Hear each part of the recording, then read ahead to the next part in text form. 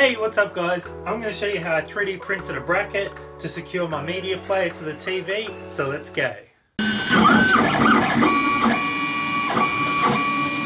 So with this TV, I didn't actually have anywhere to hang the media player. I created an STL file for my 3D printer for this bracket which I measured up against the TV.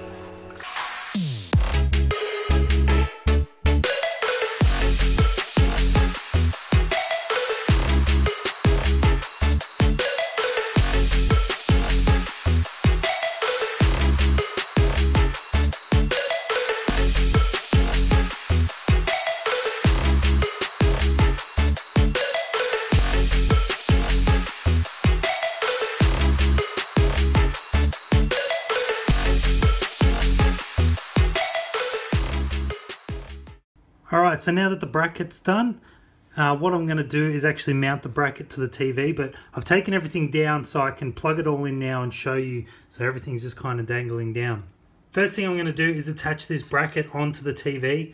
Now how I'm going to do that is with these 3M strips. Now that'll just hold it in place and I'll be able to pull it off at any stage if I need to readjust it or just take it off completely.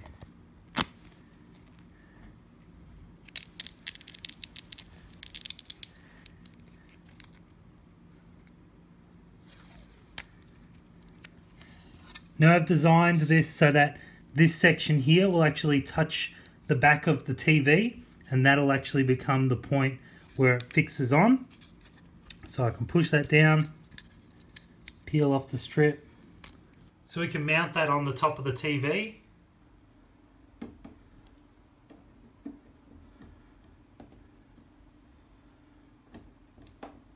Now you can measure to find the midpoint.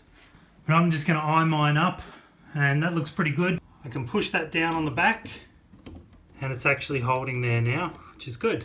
So because the bracket goes nearly all the way to the back wall and we want the box to be flush with the front of the TV, we need to get the cables to come straight down. So what I've actually got is this network cable here, which has a right angle connector, and this Belkin 180 swivel HDMI adapter,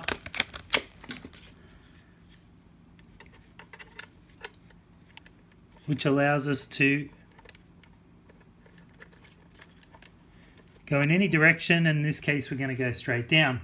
If we had the cable directly in, we're also going to need to have the curve on the cable which will go down the wall, and it'll actually get in the way and push the whole unit forward. So let's try put it on the top. There we go. Now that's going to move as well. To stop this from moving, I can put a 3M strip underneath as well, which I'll do at the very end. But what I'll do is run the network cable will plug into here. Pull the old one out. Our cable we can run into the top. Then all we need to do is get some cable ties and tie these cables out of the way. The cables are hidden now. Alright guys, thanks for watching. Make sure you hit that like button, subscribe, watch these other videos, and I'll see you next time.